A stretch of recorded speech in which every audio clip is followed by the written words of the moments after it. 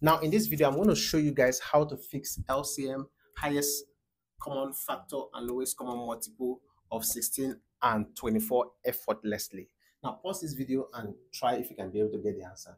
And then make sure to like this video, share, follow me for more. So the first thing I want to do in this particular problem, I want to do it in a tabular form. So we have 16 and we have 24. So what number can go? 2 can go into 16 8 times, into 24 how many times? That's 12. What can go again? I guess 2 can go into 4, into 8 4 times, into 12 how many times?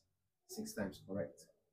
2 can go again for the last time, into 4 2, into 6 3.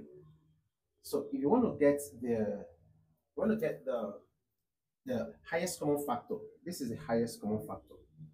The highest common factor would be 2 times 2 times 2. That's the highest common factor, which will give us 8. 2 by 2, 4 by 2, 8. So this is the result.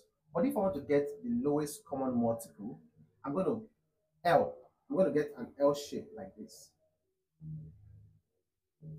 So with this, I can be able to get the result for that. So to get the lowest common multiple, I have to multiply 2 by 2 by 2. That's for this. And then include this 2 by 3. That's the lowest common multiple. And then if you multiply through 2 by 3, that will be 6. By 2, that will be 12. By 2, that will be 24. By 2, that will be 48.